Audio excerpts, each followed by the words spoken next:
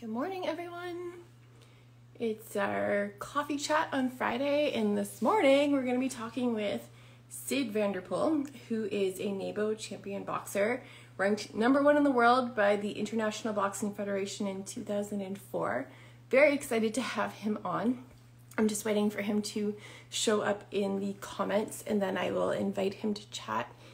I can probably go ahead and even manually invite him, just in case he hasn't seen it. I just manually invited him. There's always a glitch when you invite someone. I don't know if you've noticed that for those of you who hop onto my lives regularly. Hey, Syd! Hello! How are you? I'm good. Let's get set up. Yeah, no worries. All right.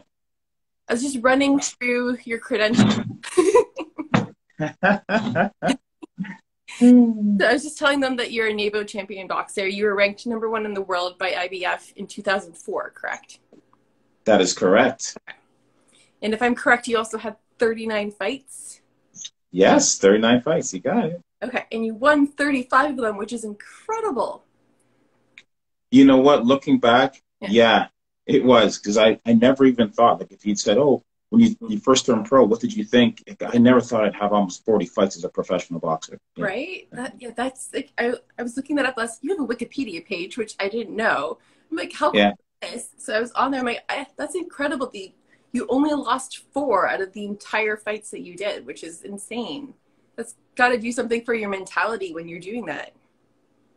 Yeah, and I guess, there's being in it and then there's looking back. Yeah. So, I mean, when I was in it, it was just like, okay, what's the next fight? How do we get to that next victory? How do we make that next step? And that sort of thing. And then looking back, there's like the looking back going like, wow, like, we accomplished that and we did that. And that was what, and so, yeah, there's those two kind of views. That's crazy. Wow. Yeah. So for those of you who don't know who you are, could you give like a little background story of how you got into boxing and sort of your career and now where you're at? Yeah. So I have 4 older brothers, and my dad was, he was our coach. So, there's the, again, 70s, the Jackson 5 was really big, right? So my dad was like, okay, I'm going to make my kids stars. So he bought us all instruments. He bought, we had a guitar, we had trumpet, we had drums, organ. So we had all these instruments. So he put them in the basement, and he put us in the basement, and he's like, all right, play. Now, I don't think you realize that you have to take actual lessons. So we played, but we played horribly. So after a while, he just got tired of listening to us. So he's like, okay, that's not working. And he loved watching boxing on television, and he was very athletic. And so he's like, okay, I think I'll train them to be boxers. So he just started training us in boxing. And then we all just started, having different matches. And one time we were at a boxing show in Toronto. Vince Bagnetto was his name. And he would have shows on television, like global television. And so Vince Bagnetto came in the back and said, yo, I don't have enough fighters. Does anyone have anyone else that can fight tonight? And my dad looked at me, and I was 6 years old. And he goes, he'll fight. Oh, my God. And I kind of looked up and I'm like, I will? And so put my brother's shorts on me, and they hung down to like my ankles, and I put the shoes on, I put these gloves on, and I get into the ring, and I look across the ring, and there's a boy, and he's quite a bit taller than me. I come to later find out he's 9. All right, so I'm 6, he's 9. So I'm like, look back at my dad, and I look at the boy, and I'm like, I'll fight that boy. I'm not going back to my dad and say I'm not fight. So I went in there, and I just started throwing punches, and I won my first fight at 6.5 years old. Wow. And I guess that's when he knew I was ready to start fighting. So sometimes, you know what? You don't know if you're ready. And it just takes people around you to kind of just give you a little nudge. Yeah. And that's all it took. And that was the start of my boxing career. That's crazy. So you basically just got thrown into a ring, and that launched a career. Yeah. Yeah. Wow. Just like that. Yeah. So then was that your coach then for your entire time for boxing then? Or? No, he was my coach from 6 till 11. Okay. From 6 to 11. And then at the age of 11, I decided to do what every Canadian kid has to do. Hockey. And that's play the sport of hockey. So I went and I started playing hockey, and I was really good at skating backwards. So they put me on defense. And honestly, I didn't really enjoy it. I was like, you know, if they score in you, it's your fault. You don't really get a chance to score goals. Mm-hmm. I was like, God, I'm not feeling this defense thing. So I did that for a couple of years, played some soccer. And then at the age of 17, Mm-hmm. I got back into boxing. And this time I went to Arnie Beam, who was running a gym in Kitchener. Mm-hmm. And Arnie Beam had, you know, the Johnson brothers. Chris won a bronze medal at the Olympics. Greg Johnson, Lennox Lewis, so many great fighters out of Arnie's gym. And so that's where I went. And my first year back, I won the nationals. Mm-hmm. And so I got to travel around the world representing Canada. And then for the 92 Olympics, I finished second at the Olympic trials. And in boxing, they only sent a number one. Wow. So there I was 18, turning 19. Yeah. And it's like I make a decision, you know, do I wait around for the next Olympics Mm-hmm. or do I turn pro? So, you know, gold medal, gold Mercedes. I'm like, I think I want a gold Mercedes. I'm turning pro. Right? So you know, I decided to turn pro. And, you know, my idol at the time was this guy named Marvelous Marvin Hagler from Brockton, Massachusetts. And so my brother Keith and I, we started back then, they had these things called VHS tapes. Yeah. So we sent out these tapes all around to different promoters all around the world. And we got lots of feedback of promoters that wanted me to come and basically audition. And you know about auditioning. So, yeah, right? Such a great so, thing. like, right? It's a little nerve-wracking. Like, well, I got to audition. So we decided, we got one back from the Petronellis in Brockton. And I was like, we got to go there. So we loaded up the car and we went to Brockton, Massachusetts to audition, so to speak. And we came out of the ring. This Miss Barn came out of the ring, and Goody Petronelli looked at me and he said, guys, you guys come sit in the room. And Yeah. he's like, we'd like to have you come and live in Brockton, Massachusetts. And one very important thing, I'll never forget this. He said that in boxing, Yeah. and I've later taken this to life, but in boxing, you need three things. You need coaching, Mm-hmm. you need connections, and you need cash. Okay. All right? He goes, coaching, I'll be your coach. Mm-hmm. Connections, with Marvelous Marvin Hagler, we've got lots of connections in boxing. Mm-hmm. Cash, see that guy sitting over the corner right there? That's your new manager. Okay. And, you know, we had the three things in place, and that's what I did. I moved to Brockton, Massachusetts at 19 years old. And it was a life-changing experience for me. Coming from Kitchener, Ontario, to Brockton, Massachusetts. So Brockton, Massachusetts, oh, it was huge, right? Yeah. They in Brockton at that time, they would take the other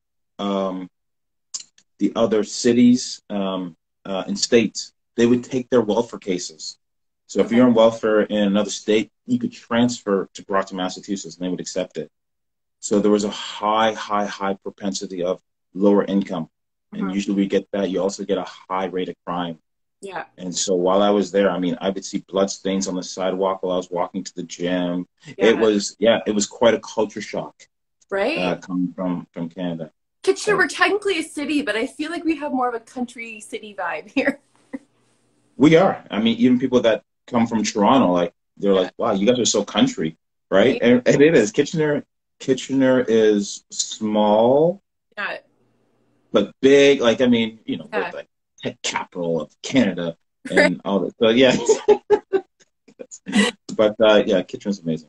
Yeah, definitely. I can totally see that. We did some tours when I was in high school with the music group, and we toured some of the different states. And one of them we toured was Chicago. And again, like, the states, I find their cities, there's such a big difference from here with some of them. As you were saying, like Massachusetts. I've never been to Massachusetts, but even just going to Chicago from here, it's like, whoa, like I feel so, I don't know, maybe it's because I was raised in the country too, right? Okay. Yeah. I grew up where you blink, you miss it. So going to these bigger cities, you feel kind of like a small fish in like this huge pond. Yeah. That's how I feel. The energy is different, right? Yeah. And you've been to New York. Yeah, so we toured New York, we toured Chicago, we did Ohio. There was a bunch of other states we did. I can't remember all of them off the top of Yeah. my head, but we basically did this whole music tour in high school. Wow. So what did you think of New York? I liked it. Um, Yeah. Again, because I'm a country girl, I was a little intimidated by it, right? Yeah. Because I think I was 17. I wasn't experienced in the world enough yet to Yeah. fully comprehend, but they let us loose in these cities. So they stuck us with our group of kids, and then they let us loose and like, be back here by this time, and we had to figure out how to get around and get back to the spot they needed us to be at on our own. So, and that was back before they had like smartphones that told you where you could go, right? Mm-hmm. Yeah. Yeah. Yeah. Yeah. No, And aging, similar to you, I love New York too. New York is so, yeah, it's so big, and you get an understanding of why they say if you can make it there, you can make it anywhere. yeah. Because you just see people like Mhm. on in the subway, whatever. They have just found a way to make money or find a way to survive or find a way. Like they are just so resourceful Mhm. that they're like, yeah, man. Like if you can live in New York and survive there, you can make it anywhere in the world. And I truly believe it. It's, Yeah. yeah. I completely understand that, especially seeing what's happening in New York right now with this pandemic and virus. So, Yeah. resilient there, and they survive. So, Yeah. Yeah. Right. It's did you just, spend the majority of your career then in Massachusetts, or did you jump back and forth? So you spent more. Okay. no. So what happened was I was in Massachusetts then, and I was 5-0, Mhm. and I lost my sixth fight. Okay. And so at that time, I was like, okay, I still didn't believe that I should be losing. Mhm. So I was like reevaluating, like, why did I lose this fight? And, how can I make sure that doesn't happen again? Mhm. And there was some fighters that would come into Massachusetts and train with Goody Petronelli, Yeah. and they were from Erie, Pennsylvania. Mhm. And they were called, their name was the Bizarro brothers. Okay. And they liked me, and they were like, Sid, listen, you Mhm. know, in our hometown, in our city, there's a training camp run by this guy, John Davenport. I'm like, training camp? What's that? And they started telling me about this training camp Yeah. and how, all they did there was train, eat, sleep, Mhm. and fight. And they had a promoter there that had, a good amount of money, and he would promote shows for them right there in Erie, Pennsylvania. And I was just like, I want to come see this training camp. Mhm. So I went to this training camp in Erie, Pennsylvania, Mhm. and I connected with the coach, and I was like, you know what? I can see why this environment Yeah. would breed champions. Yeah. And so that was where I made my next move, was to Erie, Pennsylvania with John Davenport. Wow. Um, and, long story short, but I stayed there, and I went undefeated for 6.5 years. That's Um, crazy. yeah, yeah, I, yeah, yeah. So I like, thought, well, 6.5 years. Yeah. like, Um, do you were you trying to not let that affect your mentality, or were you like eating it up and letting that like fire you up for your next fight? Like some people I know where they don't want to play into the wins because they feel that that makes them like back off a little bit in the fight, where I know other people they use that as fuel. mhm. Hmm. Definitely use it as fuel. Yeah. And just in life in general, everything that you go through, everything you're dealing with, wins, losses, whatever, Hmm. it's all preparation for life that's gonna come as well, right? So, like very early on in life, I just knew that I was going to be in intense situations. Yeah.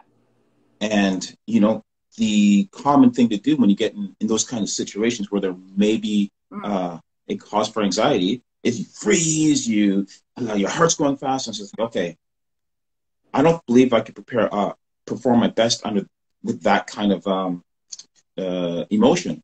So how do I learn to perform better? Hmm. And so I started at an early age. I started like I'd go with my friends, and we'd go play pool. And we would bet a little bit of money on with each other, right? Because if there's money on the line, right, there's more pressure. right? And right, and so we play pool, and I would always be like, I make it a pressure-filled situation so I could learn to perform under pressure. Yeah. I go to the University of Waterloo, and I'm okay at basketball. I'm nothing great, and I'd go in there and I'd look for the best player I could find, and I'd be like, you, me, one-on-one right now, and I'd play, and most of the times I'd lose, but I just became comfortable looking for the most pressure-filled situation, putting myself in there deliberately, and trying to perform under that. And so, yeah, uncomfortable. You get comfortable being uncomfortable, and I started doing that at a very early age. And just, so yeah, like anytime there was some sort of setback or whatever, I was like, okay, how's this preparing me, for the future? My first speaking engagement, so to speak, 17. I was 17, and we had done a fundraiser for to raise money to go to the Nationals, which was I think in New Brunswick or something. And I got up there to say thank you. My brother's like, all right, go say thank you to all the people that came out to support you. And I got up there and went, and he like kicks me. He's like, speak. And I'm like, I can't. And I didn't even say a word. He grabbed the mic and he closed for me. I was just like, whoa, that wasn't right. Like, what was that all about? And I just knew, though. I was like, I'm going to need to learn to be able to speak to people. Speaking to one person is great. Yeah. But if you can speak to 50, 80, 100, 1,000 people at a time, the impact can be better.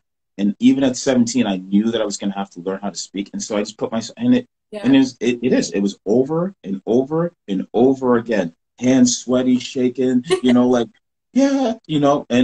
but learning how to do that. And so, as we sit here and talk, I can speak like we're just having a conversation. Yeah. But I put myself in that situation to learn because I knew that it was something I was going to have to do, in the future. Yeah. Is public speaking as a teacher not something we all look forward to, right? Right. Right. You get up in front of class and do your speech. It's like, and you see people. Yeah. You see people that can get up there, they deliver, blah, blah, and you're like, wow, one day I just want to be like them. Not realizing that they went through the same thing. Very few people can actually get up there and just deliver like nothing. It's a process, and it takes time, and you have to practice. Yeah. Right? Yeah. And during that practice, you fail lots, don't you? Right? Yeah. I envy that you just said process because I'm working on my American accent. Two, because I'm rid of the O's. But yeah, the whole public speaking thing, I'm getting better at it. I'm getting less ums as we go through these lives because the ums and the likes come as a nerve thing. But I was listening to somebody last night, as you mentioned, it's a process of, he was an FBI negotiator. He was talking on Clubhouse last night, and his public speaking capabilities are insane. Like, I was envying this guy as I was listening to him speak. But he had to learn, right? And he told me that he actually volunteered at a suicide hotline for 6 months before he even considered being a hostage negotiator, because that was part of his training, is learning how to speak to these people, right? Yeah. So, that's really good. That's it's a practice, right? And so if you decide there's something that you want to achieve and do, it is like, how do you continually get yourself the reps? It's all about the reps, right? As we're speaking right here, this is another rep, and you're going to continually get better and better and better. Who knows? I don't know. I don't know if you're going to have your own TV show. What's going to happen with you? I don't know, but you're putting in the reps, right? And that's. I seem to always go back to like the talk show type of stuff, because do you remember back when Susan Cook-Shear had Daytime Rogers? I do remember that. Yeah. So I did a monthly teaching segment with her for over a year. So I'm really used to that, but I started doing that back when part of it was actually still live TV, and that was insanely nerve-wracking. So I feel that was practice for this. Yeah, the live TV thing. You can't mess up, right? I hate live TV because I was trying to fit a cake project into 7 minutes. Yeah. That's awesome. Yeah. Wow. Somebody mentioned, Kev, I believe it was, he had something to, I have to scroll back. Kev says, I watched your fight with Bernard Hopkins. Mm.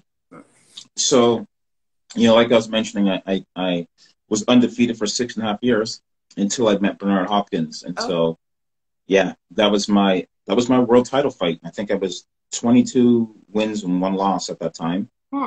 And when I fought Bernard Hopkins. And so, yeah, I think he'd been world champion for probably about 3 or 4 years Okay. before I met him. Yeah. And it was my moment, HBO. It was for me. It was a short notice fight in terms they called me because another opponent had fallen out, and they called me. Hmm. I was actually fighting at a weight class higher, so I dropped down a weight class. Okay. Most of my advisors and people that surrounded me were kind of like, well, "Why would you do that? You're ranked, Hmm. in the top 5 in the world at the weight class higher. You're going to get a world title shot up there." Hmm. It's just like, no, this guy is the very best in the world right now Yeah. on HBO. Like, this is why I signed up to be a fighter, Yeah. was to test my skills against the very best in the world. Hmm. And on a stage like that, I'm like, Hmm. sign me up. Like, this is it. So, when that opportunity came up, I couldn't resist. Hmm. And yeah, so that's the fight he was talking about. Still plays quite a bit on if you see like boxing classics, and so people still message me like, "Hey, I just watched your fight with Hopkins," Yeah. and that sort of thing. So it's That's been cool. Yeah, I've good been getting memories. so many messages about this live today because so many people apparently that follow me are huge fans of yours. So just so you know. Oh, that's awesome. uh, Uh, Kev says, do you think you could have done better against Hopkins? I thought you boxed within yourself. It got cut off. Sometimes mhm, the messages get cut off. mhm, mhm. Yeah. Um, at that time, that was the very best I could have done against Hopkins. Mm-hmm. That's all the skills I had. That was my the experience, the knowledge, I prepared to the very best I could for that fight. Mm-hmm. Now, looking back again, so after that, I started working with the trainer. After that fight, I retired. Mm-hmm. All right, so I retired. I was 28. I Mm-hmm. was 28 years old. So I was like, yo, the whole reason I got into boxing was to test my skills against the best in the world. Mm-hmm. I did that. I lost. I couldn't see myself beating Hopkins Mm-hmm. because with what I had, I did, and I didn't win. So why would I continue on? Mm-hmm. So I retired, and again, I was young. I smoked cigars. I played golf. Um, back then, Puff Daddy, all these guys were in vogue, and so I wanted to live that life. Yeah. So that's what I did. I retired, and then a gentleman named Everton McEwen approached me, who was a trainer, and he said, "Listen, I believe I can show you how you could have beat Hopkins." Mm-hmm. And I'm like, "Yeah, right." Yeah. And he goes, "No, no, no, just come to Toronto and let me show you." Mm-hmm. And so I was like, "All right, fine. I got nothing better to do." Mm-hmm. So I went there, and he showed me some stuff that I'd never, in all my years in boxing, I'd never seen or learned or known. And it all made sense to me Okay. about what I wasn't doing, and Yeah. and how. And just listen, just train me a little bit more. So I trained him a little bit more, and then he was like, "Now you need to go talk to your wife, Yeah. and I think you should make it. You should come back." Oh, And I wow. was like, "You know what?" I was like, "You know what? Yeah. I can see that I'm actually learning and getting better. And so Yeah. for that, I'll sign up for that." Yeah.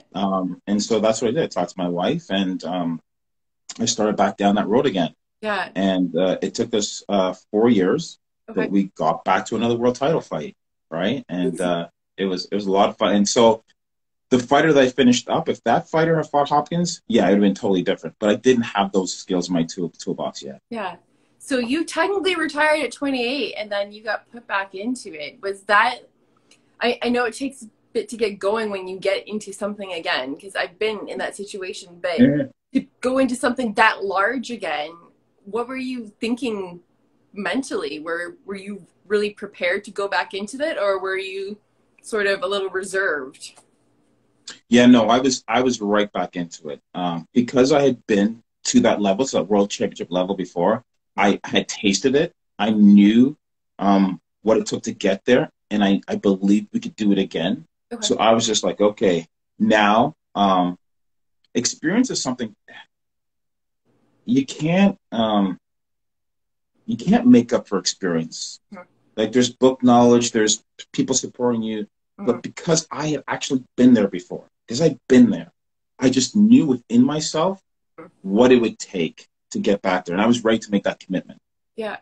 You Yeah, know? I know what you mean. So you can read a book, you Yeah. know how to swim, but you don't know how to swim until you've actually gone and done the swimming. Yeah.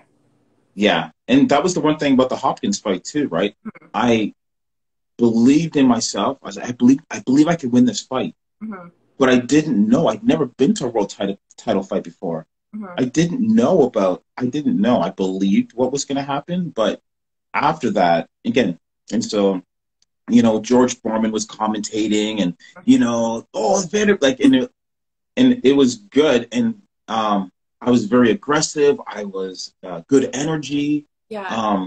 And Hopkins was just kind of like, he was waiting. Yeah. He was waiting, right? And I'm like, you're waiting? I'm going to get you, right? I'm going to get you now.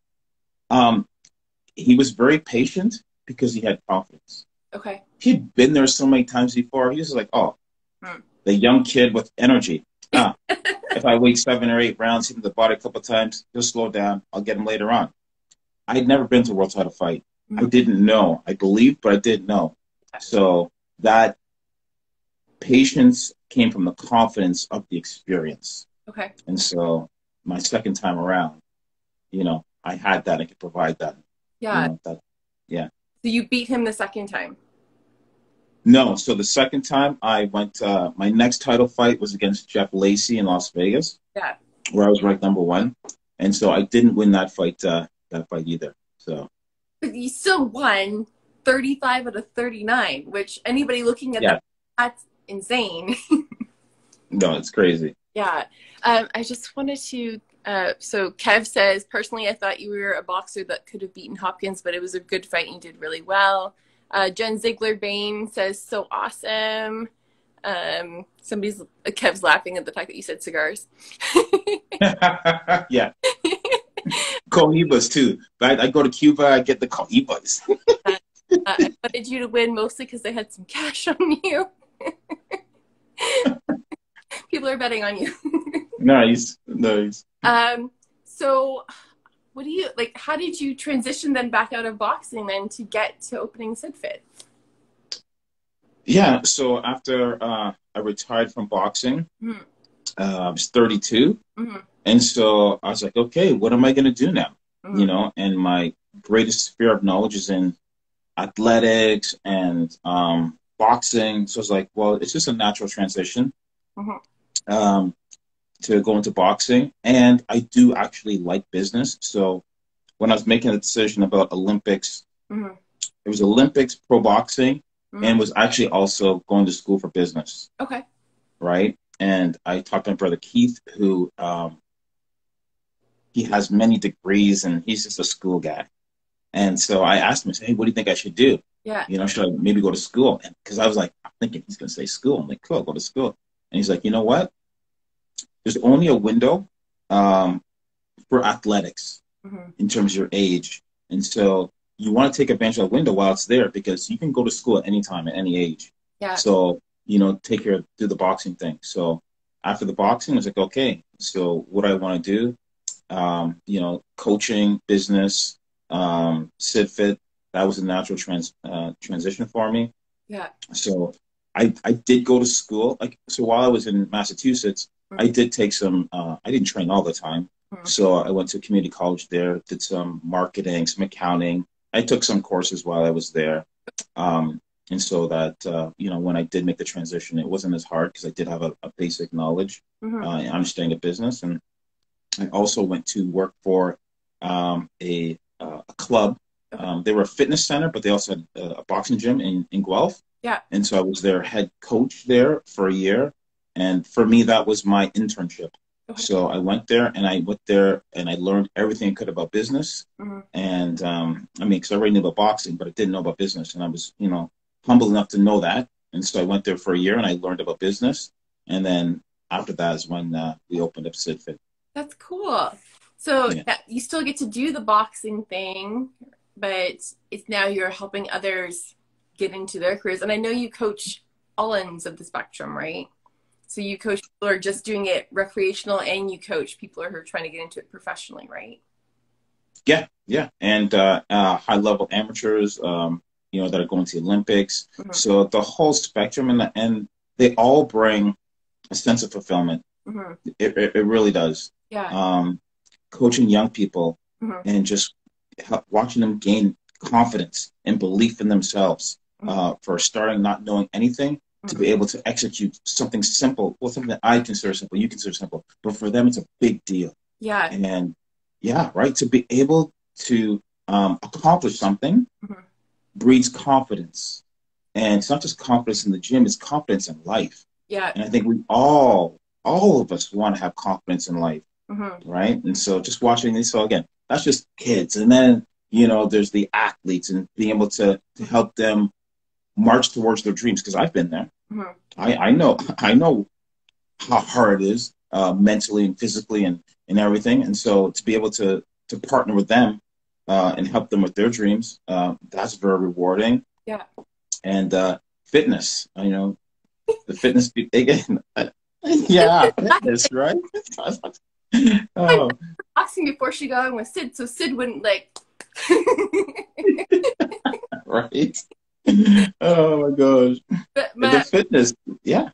my oldest is going to be back doing junior competitive at your gym in March, Reese. Yes. Yeah, so he's finally, the school thing kind of threw a wrench in the gear for Lucas and Reese, because it kept changing. And then Reese started doing this work program. So he's doing the SAL program where it's supervised work. So he's doing like a welding apprenticeship right now to get a ticket eventually. So it's been like a whirlwind. So he's getting back into it in March anyways. And Lucas will be back in your gym. And it's funny because before the first class, I was telling Lucas about you being a champion and number one ranked in the world. And Lucas is like, I'm going to die.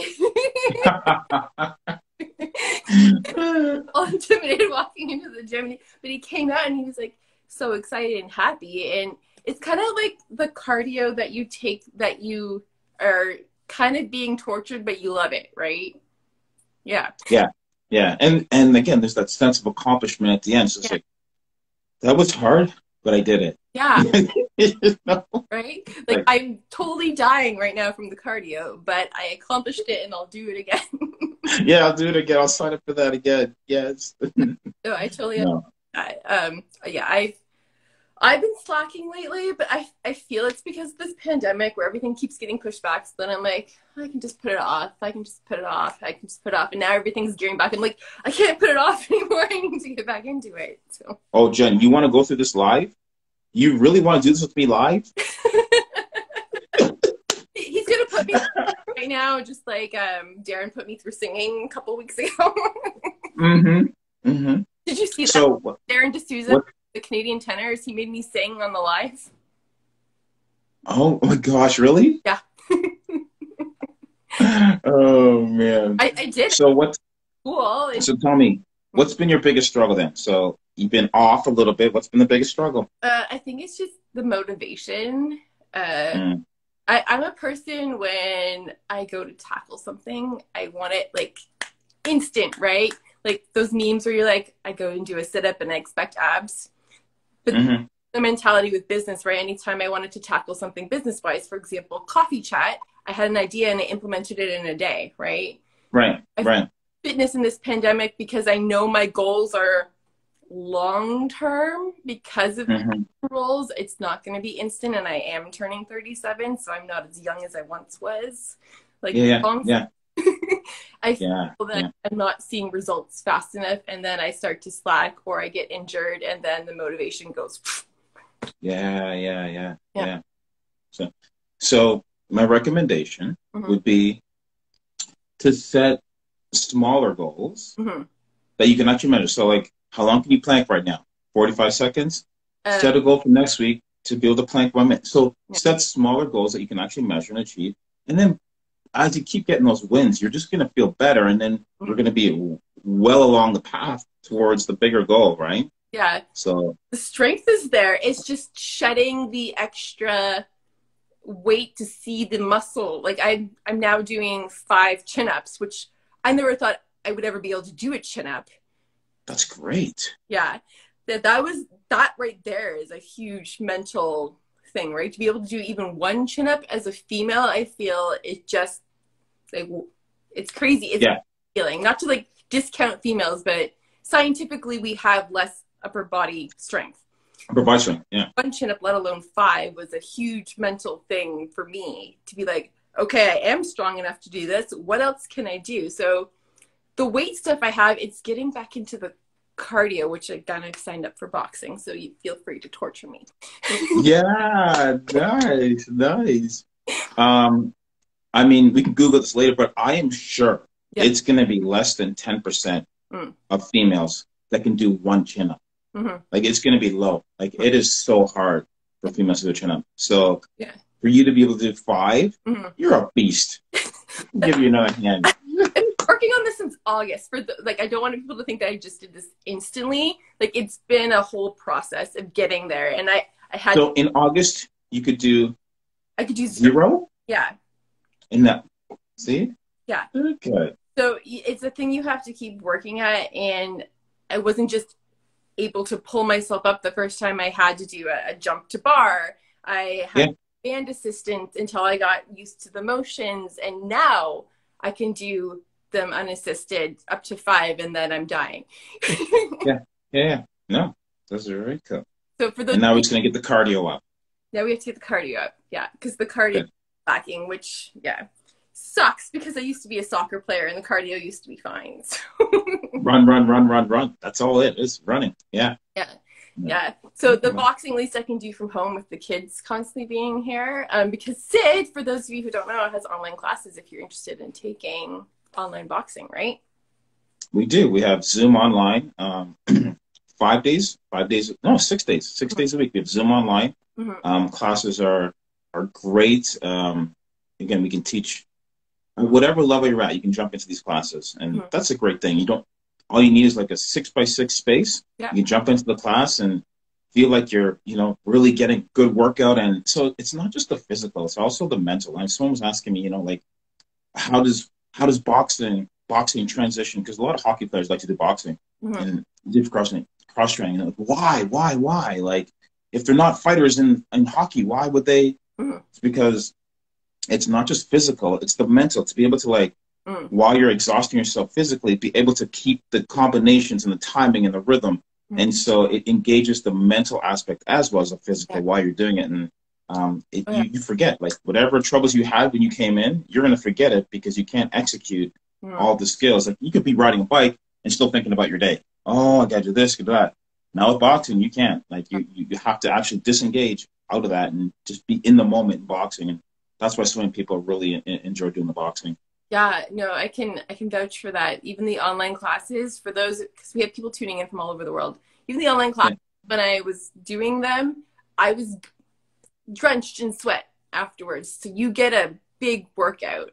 So for those of you knocking online classes that haven't tried an online class yet in this pandemic, I highly recommend them because the online classes, they are good. They're very popular. So. Yeah, it's not necessarily the same as being in a gym, but it's a great substitute. So for those there, though, you guys are back in doing classes now in person. So we have our in-house classes now as well.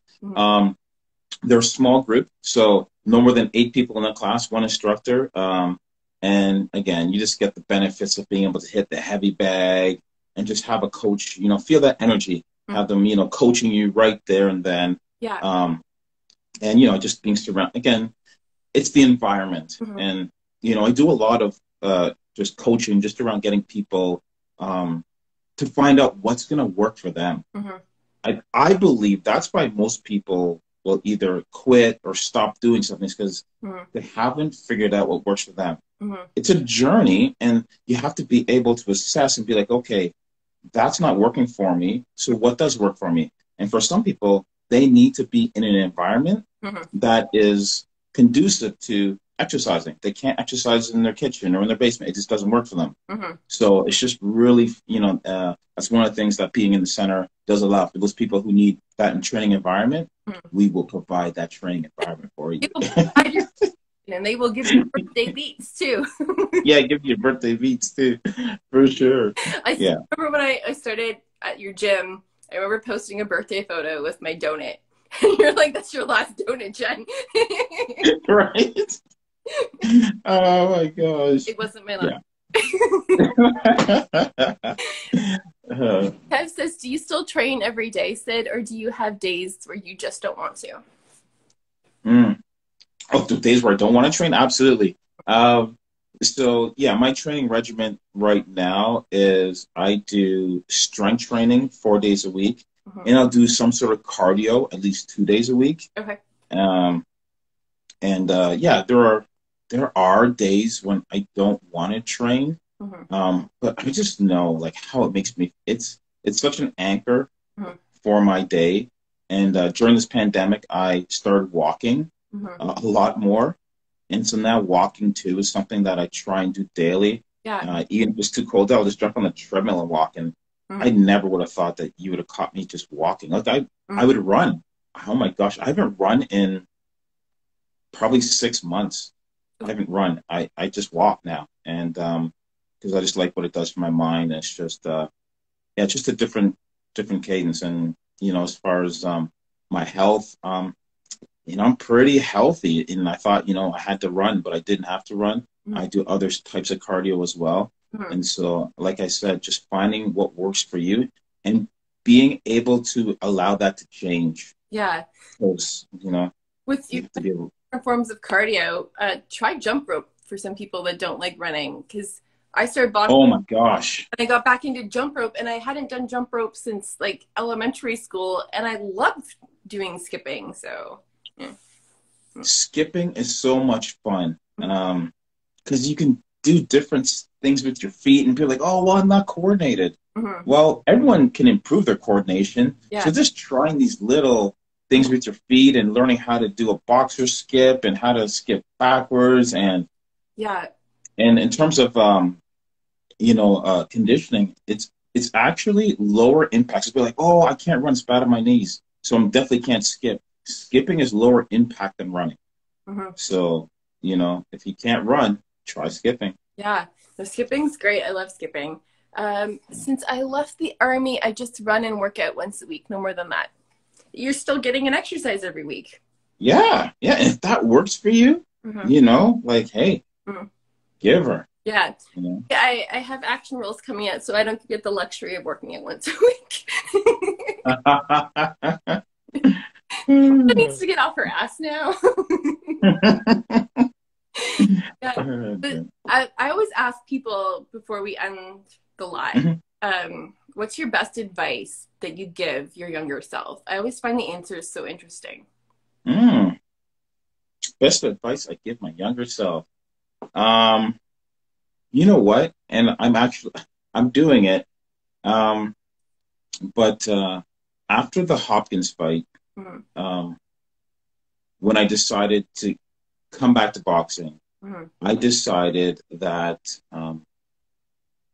I was going to do things with people that I enjoyed being around, that were friends, so to speak. Because my first run through to the title, you just did what needed to be done to get to that point, but I didn't really enjoy everything. Okay. And so my second time around, I enjoyed the moment. I can look back fondly on the people that I met, the relationships I had, and that's the way I do life. That's the way I do business. I do it with the people that I want, because we're not just doing a transaction. We're doing life together.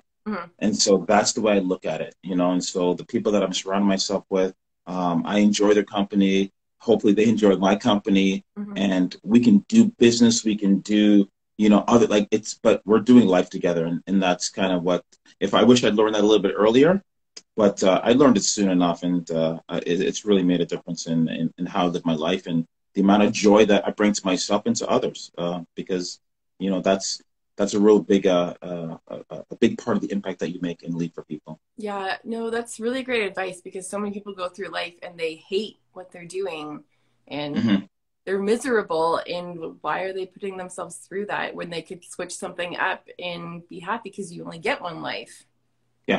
Yeah, it's a choice, right? It's a choice. Yeah. And so, yeah, taking the time to make that choice. Yeah. Jewel, how did I burn this belly off man? Oh, that's Rome's. Rome's, you're killing me, man. You know what? You gotta stop eating all them donuts and all that. We'll talk nutrition. Okay, that's the next one. All right, that's nutrition. Is that I've been there. I read your nickname's the Jewel. How did you get that nickname? I didn't know. So the jewel came. I was fighting. I had a fight in. It was like New Orleans. It was somewhere like in the like yeah, I think it was like New Orleans. Mm-hmm. And after the fight, so I knocked this guy out, and I come out of the ring, and there's this old guy sitting there, and he looks at me, and my manager goes, ha ha ha, you punch like a mule. And so me and my manager, we started joking around and go, yeah, Syd the Mule Vanderpool. All right, we're joking. So I think he went home and he told his daughter the story, and she's just like, no, he should be Syd the Jewel. You know, jewels, they're precious, they're formed under pressure. And he came back to me, he's like, and I was like, yeah, the jewel. Like that's it. And then that's what stuck. So it's better than the mule. I mean, my wife calls me a mule sometimes, but yeah, the jewel. I prefer the jewel. Yeah, wives don't. Well, as a wife, just sometimes ignore. Well, don't ignore things we say, but don't take them to heart. I'm telling anyone to ignore what their wife is saying.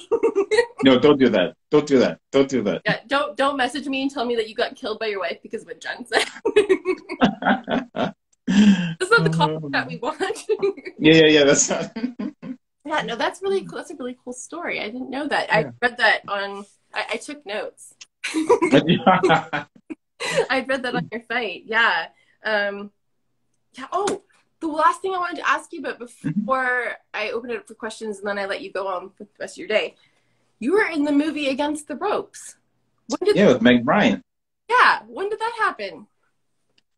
It happened in 2000 and I don't know what year it happened in. So it's Meg Ryan and Omar Epps. What happened? How did I get that? Oh, because the stunt coordinator, Nick, was looking for fighters to be in the movie. And I was at the same gym that Nick was training at in Toronto. And he's like, just audition, Syd. So I went and I auditioned and I got a role. And yeah, it was pretty cool. Jen, I didn't realize how hard actors and actresses work. Like, it is work, people. Yes. Like, it's work. Like, we did one scene. We spent all day doing one scene at the CNE Grand Stadium or Exhibition Place, whatever. Yeah. And so they had to bring the fans in, and they had to get one angle. Same thing, another angle, which was cool because I was actually also paid as a stuntman because I took a fall because I hit the canvas. Yeah. So every time they had to reshoot it and I hit the canvas, that's considered another fall, and you get paid more for each fall you take. Okay. So I was like, keep knocking me down. Did you do special on-screen combat training to learn how to do it for camera? Yeah. Yeah, we spent at least I'm gonna say like 6-8 days rehearsing because they had a specific. Ron Lyle and George Foreman, they wanted me to watch that fight and they wanted me to kind of mimic that feel. Okay. You know, back and forth. And so we watched that, we rehearsed and learned how to take and make the punch look, effective. Yeah. So no, we did rehearse. And so it's so that was like training with Syd or training I did Taekwondo too, or just everything that you learn in technically helps you, but you have to adjust everything for camera. So when you're doing like a right hook, usually you'd be coming in and actually connecting. You're actually just doing a straight arm across the camera to sell it. Yeah.